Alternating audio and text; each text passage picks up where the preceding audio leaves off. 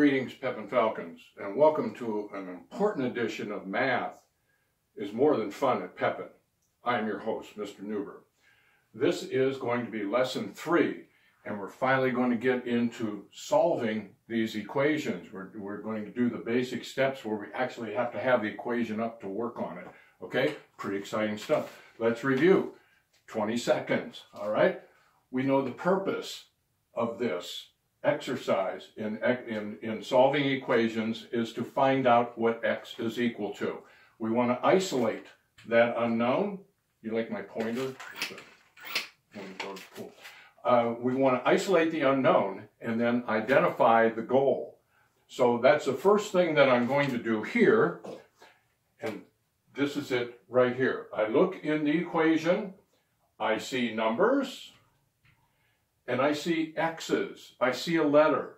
I know I'm only going to see the same letter, but it could be in multiple places, and it is. So what is my goal? This is my goal. X equals. I'm going to write it right down there, and that's how I want you to do it too. When you solve equations, I want you to identify the goal. All right? Now the next one is, we talked about the unknowns and the integers. All right? How we cannot combine them. This 12 and this 4 are simply integers. Those are what I call oranges, and I will call them oranges. I can combine those. This means I have 12 oranges and I take away 4. Easy. But it has nothing to do with this x and this 7. Those are apples. Those remain separate. Okay? We have to do this around the world, as I demonstrated with my music system. We must do this.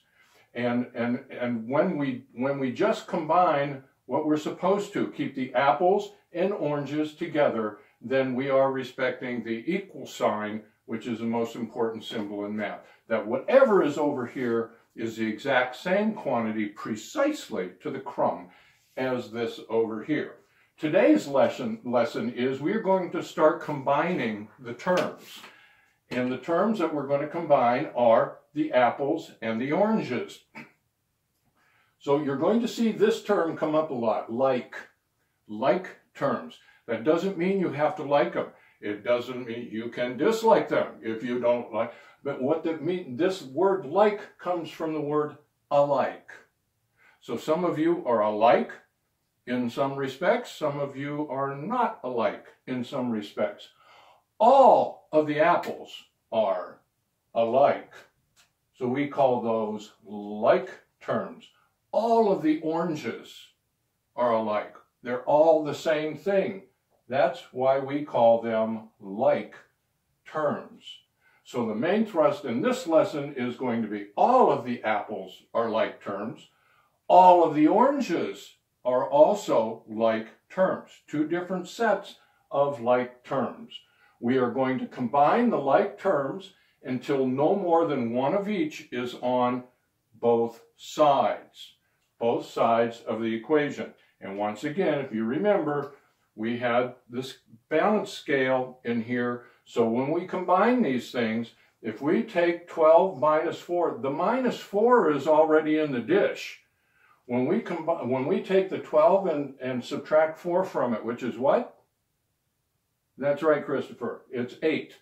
That 8 is in here because the positive 12 is in here and the negative 4 is also in here. So when we're combining terms on one side, over here, we're not affecting this at all because we're not taking anything in or out. We're just combining them.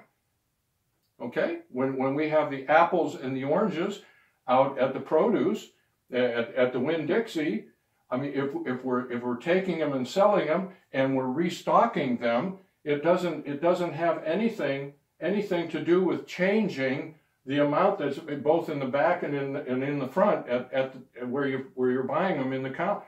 It has nothing to do with that. This is already in the dish.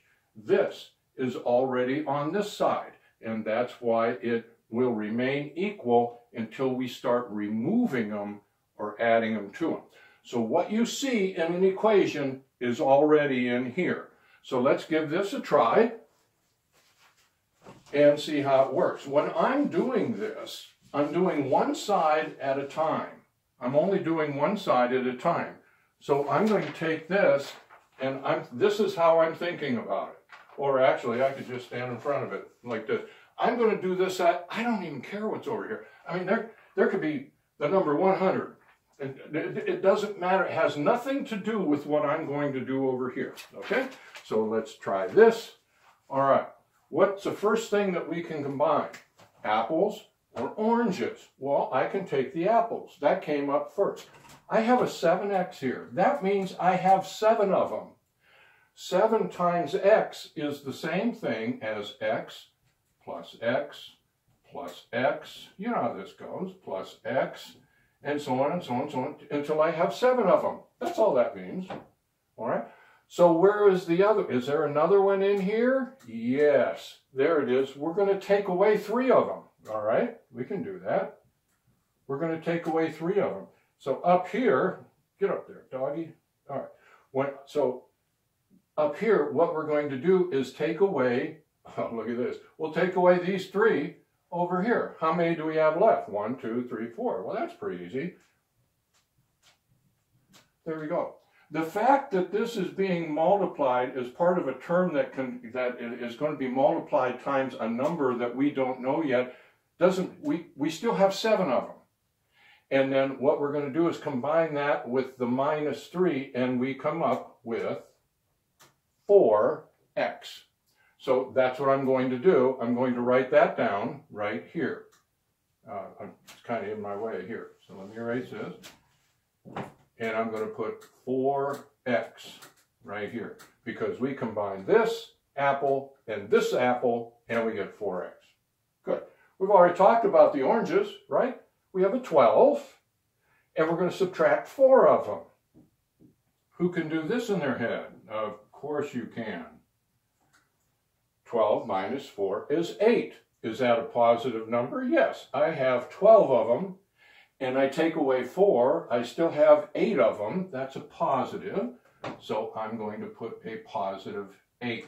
Now, one thing I'm going to try to do here, and when I'm working from the side, I'm not as generally productive as I am when I'm working right in front. I'm going to try to keep my equal sign straight. So I'm going to put my equal sign right here. Now what we did is we combined apples and oranges on this side. We're done. See that? Nothing to it. All right, let's go over on this side now. I don't need this color because I already did my equal sign. Let's go over on this side. We start with an orange. Okay, is there another orange in here? No, that's not it. Oh, what about this one? Yeah, that's just a number. This is 10. We subtracted 4 over here. Over here, it looks like we're going to add. Okay, well, here's 10. And now we're going to add 4. So what does that give us? 14. All right, so I'm going to start with 14. That's what we just did. All right. Now, I'm not going to put the sign there yet. I'm going to look at this, and here is an apple, 2x. Actually, 2 of them, right? And I'm going to come down here. Oh, and here's another one, and that is going to be 3x. So I'm going to have 3x. And that's all we're going to do in today's lesson. Now, you think you could do that again? Can you do that with an equation that has multiple terms on both sides? I'm going to leave my goal there. I'm going to leave my goal right there. Now I'm looking at this. When you solve equations, there's a general movement into a V. You can think of that as V for victory. All right? This is much less involved, not complicated. This is much less involved. In fact, this has 8 characters in it. This one only has 4. See, we're simplifying it.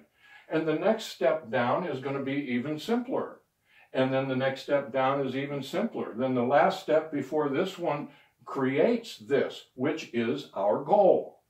All right? So this is reducing this and making it something that is easier and easier to work with. But this is a very critical. You don't want to make a mistake here. You don't want a 15 here. All right? You don't want to add these two and have a 16 over here. Because, I mean, you may still get a number down here, but it isn't going to be correct, all right? So another point that I want to make is, right now, this right here is this with the balanced scale. This side is perfectly and exactly and precisely the same thing as this side. All right? There was one more thing I wanted to say, and now it slipped my mind. But when I think of it, I will. If you want to, if this is all new to you, for some of you, man, you've probably been doing this for 2-3 years. But if this is new to you and you're learning this new, if you want to, let me back this up. Let me back this up and do this side again. All right? If you need to, don't feel bashful about doing this. All right, so Mr. Newber said, come on this side. All right, so I start with a 10, and I'm looking for another orange here. Oh, here it is. It's going to be 10 plus 4. Well, 10 plus 4, I can do that in my head. That's 14. Okay, so I'm going to put my 14 down here. And now you look up here, and you're thinking, I don't know. I keep thinking, you can do this if you want. We're not going to use this line anymore. The 10 and the 4 are gone. They combined to make 14. You can cross them out. And now look what, in fact, if you're doing, you can really cross them out if you want to. You can do this if you want to. Now look what's left. Oh, just apples. A 2x and a 1x. That's 3x. And now I can put that in. And I'm all done. If you need to cross these out as you combine them and come up with a term for the next line, that's perfectly fine. That's fine. Whatever works for you, just so you can keep it straight. Okay? That is the end, and that is this one. When you tune in, I'm going to have these. I had to move these over here, and then we'll have them go down this side.